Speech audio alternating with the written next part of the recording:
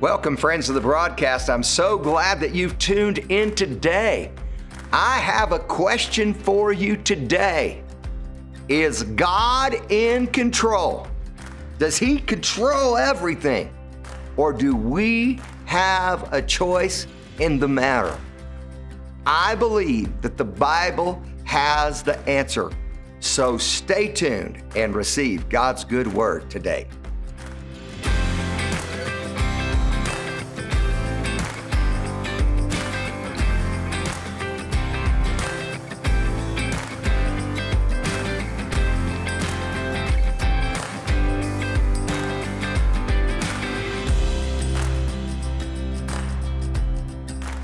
Friends, I'm so glad that you're with us today. It's great to have Aaron. We're talking about loving life.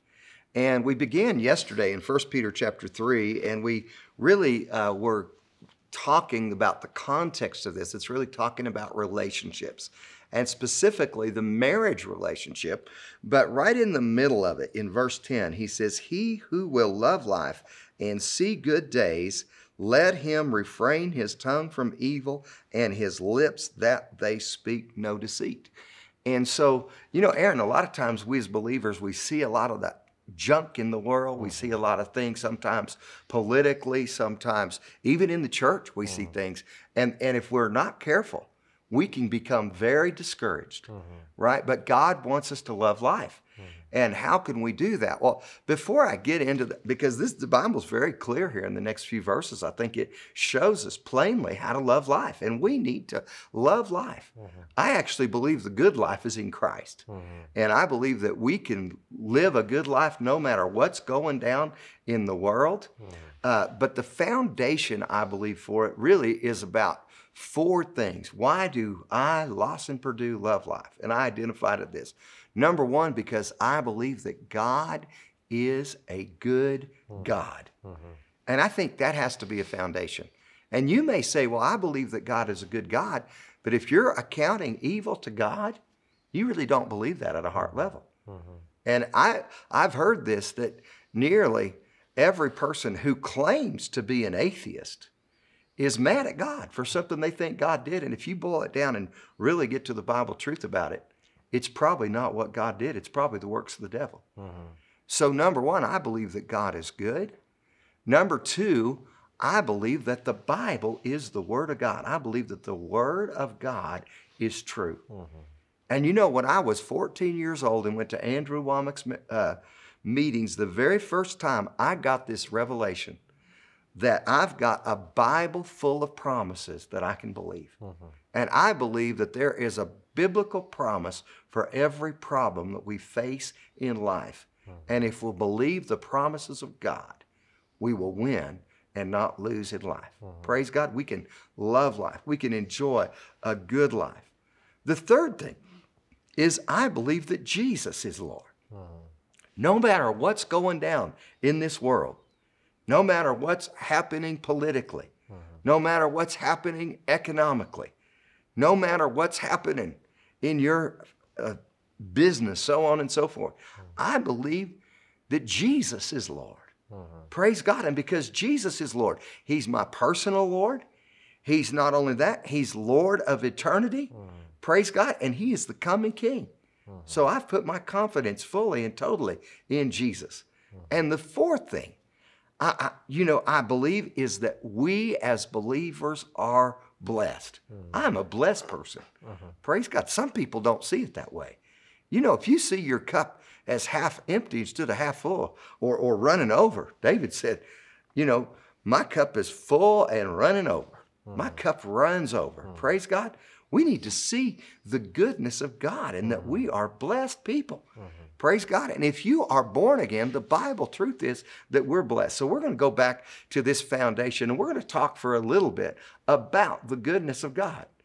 Now, Aaron, what are some scriptures that talk about the goodness of God? There's a psalm that says, if I didn't believe in the goodness of God, I would have fainted. Yes. So we actually need to believe in God's goodness. That'll actually give strength to your life. Yes. I've noticed some people, they kind of develop a bad attitude about life. It's like a jaded type outlook A on perspective. life. And it's actually because they aren't really looking for God's goodness. Right. We need to see.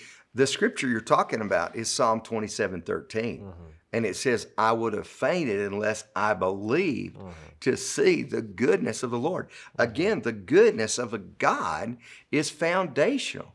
I would have fainted unless I believed to see the goodness of the Lord in the land of the living. So we got, if you're going to believe to see the goodness of the Lord, you've got to know, first of all, that God is good. So James chapter 1, verse 17 says this, that every good and every perfect gift comes down from above, from the Father of lights, with whom there is no variableness, neither shadow of turning. So what does that mean to you, Aaron? I mean, if you have something good in your life, something perfect in your life, it's from God. He only has good things to give. He doesn't give anything that's evil. You know, there's a lot of people that attribute everything in their life to God. Right. Even sickness or death, destruction, loss. A lot of people just attribute everything to God, but God doesn't control everything. That's right. There is evil in this world, and God is not the author of evil. He doesn't put evil on people's lives either. He only has good things to give. Yeah, and if you're a believer and you think that God is just in control of everything and he controls everything, it's because you've just got an Old Testament picture of God. And in the Old Testament, God didn't talk about the devil a lot. The devil's only mentioned about a dozen times in the Old Testament. And 10 of those, I believe, are in Job. And one's in Isaiah 28, and one of them is in Ezekiel 28, and one's in Isaiah 14. So it's because they didn't really, Jesus had not died and rose again, but the death, burial, and resurrection of Jesus actually changed everything. And Jesus, when he came to earth, came and demonstrated the goodness of God. He came to show God to us. In fact, in John chapter 10, verse 10, Jesus said this, I am come that you might have life and life more abundantly. He said, it's the thief that comes to steal, kill, and destroy. So I have a very simple theology, and it comes right from that verse, and you connect that with James chapter 1, verse 17. But it's this, that God is good, and he only does good. And the devil is the author of evil. And if you read in James chapter 1, verse 17, right before that, in verse 16, James says this, do not err, my beloved brethren. Don't change from this. We should get this down and have it that God is not to blame. That whatever difficulty, whatever problem, whatever challenge that I'm dealing with, if it is not good, it did not come from God, period. And it says right before that in James chapter 1 that God tempts no man with evil. He doesn't have any evil to give. He's only good and only does good. And so the reason in the Old Testament many times they assigned evil and stuff to God was because they didn't really know who the devil is, and it's because they didn't have authority over the devil like we have authority over the devil. But when you get to the life of Jesus, you get to Matthew 4, you get to Luke chapter 4, man, Jesus was tempted by the devil. And Jesus overcame the devil every time with the power of the Word of God and the Spirit of God. And I believe just that we are made in his image, and Jesus has given us authority, and we can have authority over the devil just like Jesus had authority over the devil. But we got to learn our authority. And did you know what? There's a couple things the church doesn't teach very much. Number one, they don't teach the authority of the believer. And we have teaching on this. It's on our website, charischristiancenter.com. You go to the store, and we actually have these teachings available free of charge on the authority of the believer. We've got others on the Holy Spirit. And Jesus, before he left, in John 14, 15, 16, he prepared his disciples for his departure, and he primarily talked about two things: the authority that we have been given in his name, the power of attorney that a believer has in his name, and number two, the power of the Holy Spirit.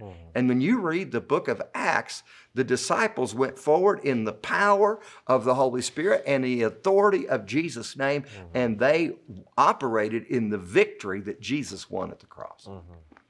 So we got to teach those things. We have authority over the devil, but don't just blame God Number one lesson, do not blame God. God is not the author of your problem. He's not the author of death, destruction, sickness, disease. He's not the author of lack. He's not the author of all these things that people think that, oh, God did this if something bad happened. Oh, God, that was an act of God. No, it's an act of the devil.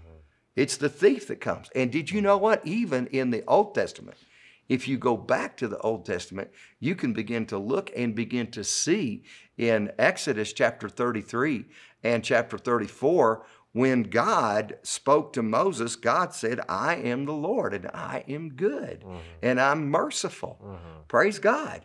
And when he revealed himself, this is in Exodus 34 verse 6, people need to know beyond a shadow of a doubt from the bottom of their heart, they need to know that God is good. And it says in Exodus 34, verse 5 and 6, the Lord descended in the cloud and stood with him, or Moses there, and proclaimed his name. This is what God said about himself. He said, the Lord passed before him and proclaimed, the Lord God, merciful and gracious, long-suffering, and abundant in goodness and truth. That is who God said he was, even in the Old Testament. But people just didn't really know who God was. And the more that they understood their own sin, their consciousness of sin drove them from God. And did you know what? Satan is the author of evil. Satan is the one, Jesus said, who came to steal, to kill, and destroy, but he had come to give life and life abundantly. He came to reveal the goodness of God to us. And when you look in the life of Jesus, Jesus puts God on display. How many people, Aaron, did Jesus make sick when he walked on the earth? Zero. How many people did he heal? All who came to him. Everyone who came to him. 14 places in the New Testament. It says everyone who was sick came to him and every one of them was healed of every kind of disease. It says it in different ways, but 14 times in the New Testament. In fact, it says this in Acts 10, verse 38.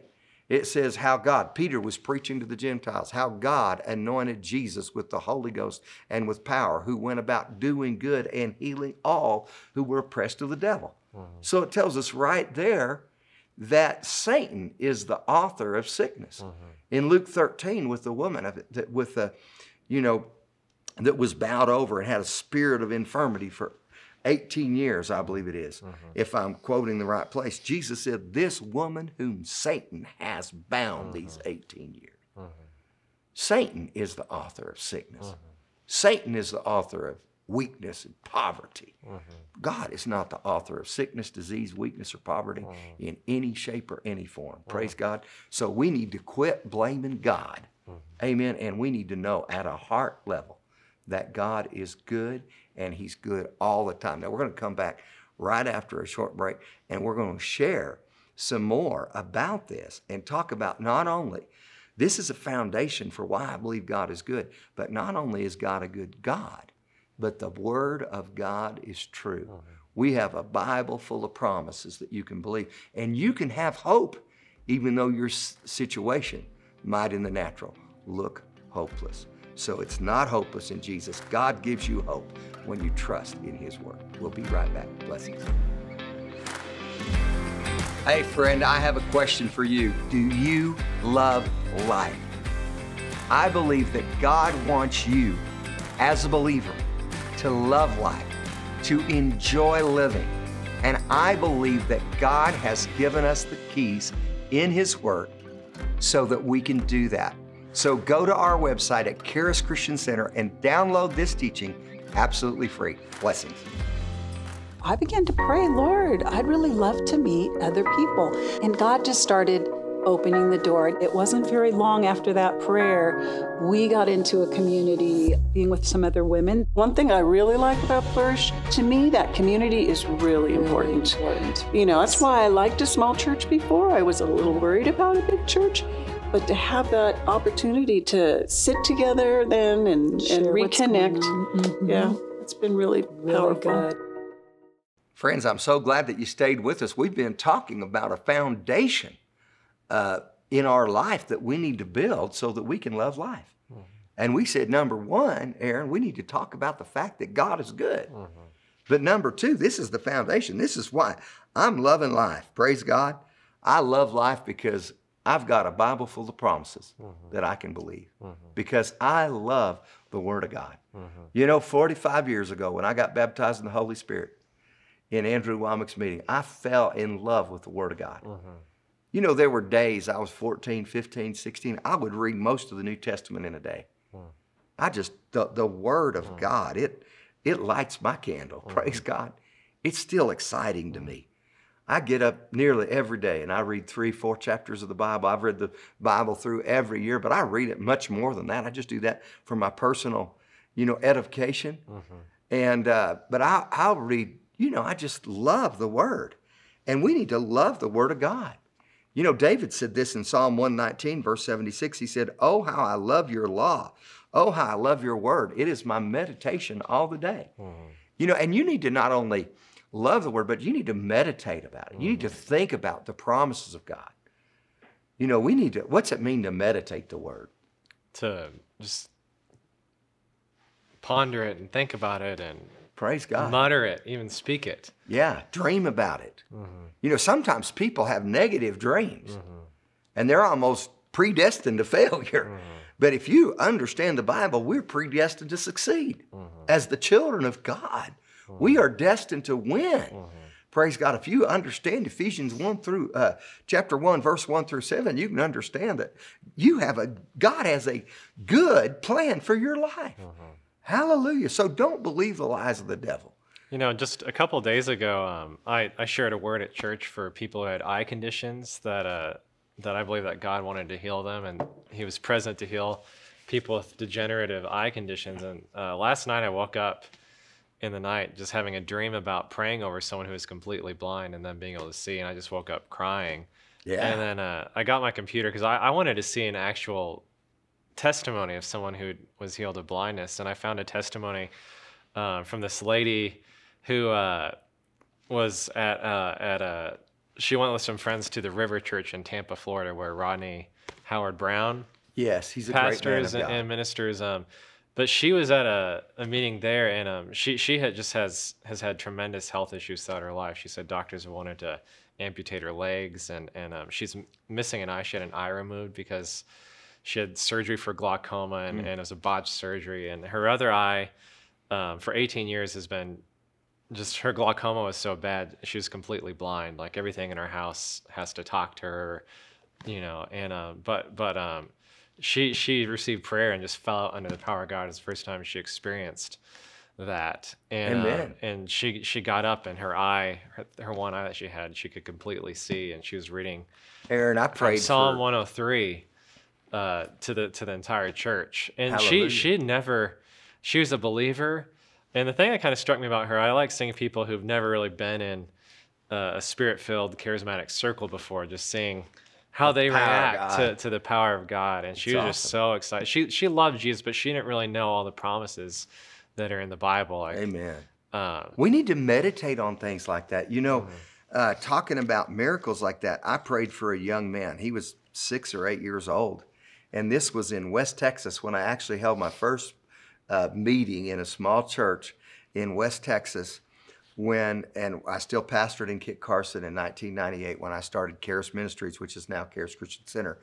And this young man had glasses, and they were probably as thick as a pop bottle bottom. I mean, they were very thick, and they told him he had a degenerative eye disease. They told him that he would eventually go blind. And did you know, and I prayed for him one night, and the next day he went to school, and he did not use his glasses. His eyesight was restored to 20/20 vision. And I've prayed for other people when I've traveled different places, and I prayed for a woman in another place, and she couldn't drive at night because she had this degenerative eye disease, and God healed her, and she drove to the meetings that night. She was healed. I believe that was in Jacksonville, Florida.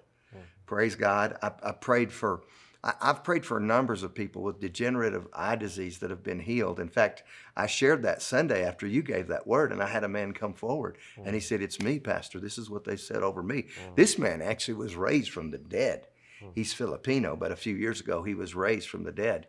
He had COVID, and his wife prayed for him. God raised him from the dead. And so, thank God, you know, there are miracles, and they're available now. Praise God. And we don't have to wait till the sweet by and by. We've seen all kinds. We've seen deaf ears healed. I had a man that I prayed for in Oklahoma in a church in southern Oklahoma.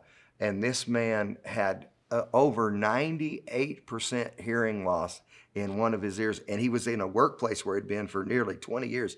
And they tested their ears every year. And he went in like the week after I prayed for him. And his one ear had 98%. And they had it every year. They showed it. His other ear was good. Hearing loss. And it was like between 90 and 100% the next week. Working. Less than 10%. Praise God. Miracles. God is a God of miracles. I love miracles. I love the power of God. And you know what? If you're watching and you need healing, I encourage you to get on our website, charischristiancenter.com. We've got hundreds and hundreds of hours of teaching, but get some teaching that I have on covenant of healing. We've seen so many people healed by the power of God. We have a woman in our church. This year, she was given less than 3 weeks to live. And they said there's nothing that they could do. They said we could do surgery, we could do chemotherapy, but it wouldn't do nothing for you. It's just so far. She was all blowed up. And Aaron, this is 8 months later, and she's healed from the top of her head to the sole. She was literally gray. Her stomach has went flat. Praise God. She is pink. She runs around like a light bulb. Praise God. Judy Paget, Jesus Christ is the healer. He's the same yesterday, today, and forever. We have another woman here, and she was receiving treatment for cancer, but there was something that had been $1,700 before she got surgery, and then she'd had 2 chemotherapy treatments, and she went in to get tested before her third one, but it had been $1,700, then it went down to $570 after the surgery, then to like $510 after the second chemotherapy treatment. But before her chemotherapy treatment, she came to church, and I gave her a word. I spoke to her from the pulpit, and Mom went over and laid hands on her, and that thing went from 510 or something to 130 the next day. Glory to God. And she was just rejoicing. So we see miracles. Sometimes, you know, healing is progressive. Sometimes people get things progressively, and sometimes they get it immediately, but we just thank God that God heals however they get it, whether it's a process of time. But you know, Psalm 107:20, we're talking about, praise God, why? How can we see good? What's the foundation for this? Number one, God is good. Number two, the word of God is true. I love this, that Psalm 107:20 says, he sent his word and healed them and delivered them from their destructions. Man, thank God for the word of God. You know, Psalm 119, verse 165 says, great peace have they that love thy law, and nothing will offend them, or nothing will cause them to stumble. Man, when we love the word of God, we don't have to get all bent out of shape, upset about everything. I need to listen to this myself. Praise God, it helps me. Praise God. We can trust the promises of God. 2 Corinthians 1, verse 20 says, all the promises of God in him, in Christ are yes, and in him, amen, to the glory of God by us. Amen. What's that mean to you, Aaron?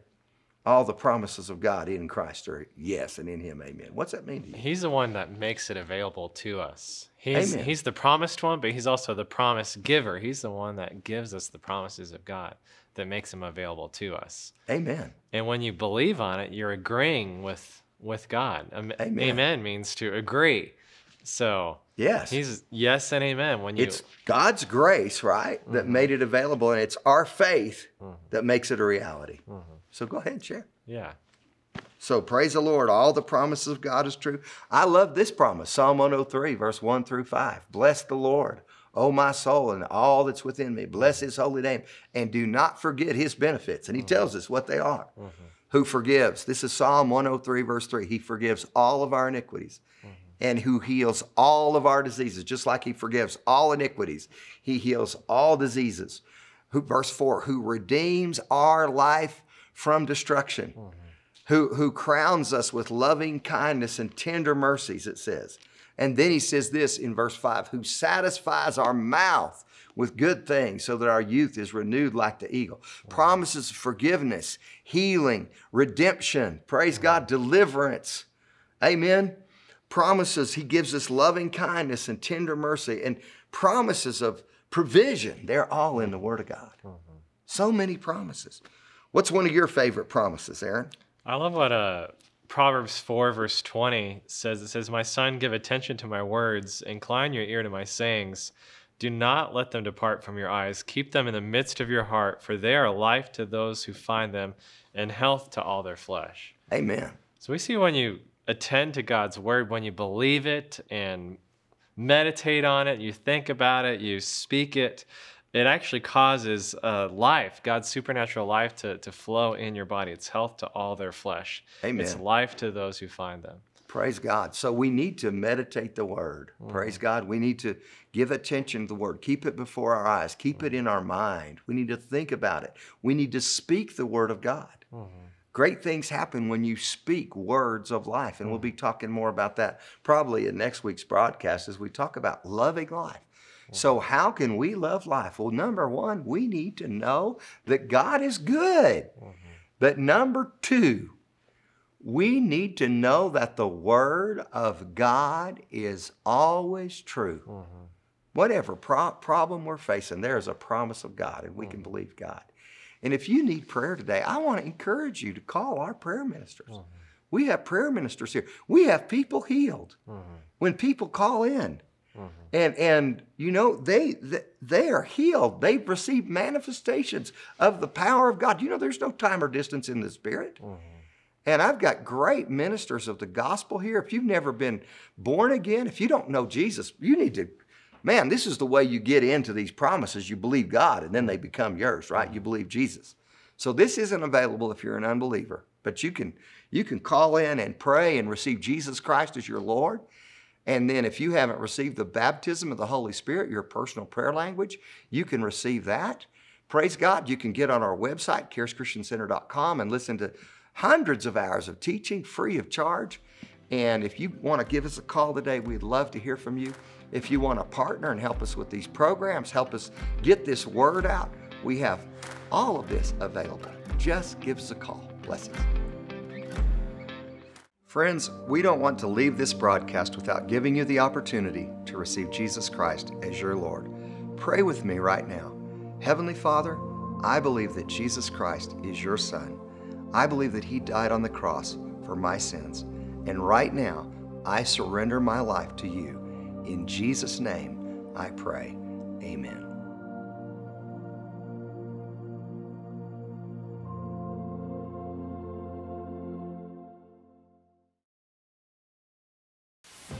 Hi everyone, I am so excited to invite you to join us for our Rejoice Women's Conference, February 8th through the 10th. It's going to be a great time. It's going to be live streamed, so if you can't physically come to Colorado Springs and be here, you can attend online at our website, charischristiancenter.com, or YouTube or Facebook.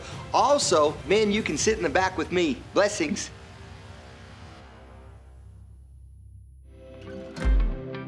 Thanks for watching Grace for Today. This broadcast has been made possible by our faithful partners. If you would like to become a partner, need prayer, or have a question, please call us at 719-418-4000. Or to partner online, go to charischristiancenter.com/give. You can write us at P.O. Box 63733, Colorado Springs, Colorado 80962. See you next time on Grace for Today.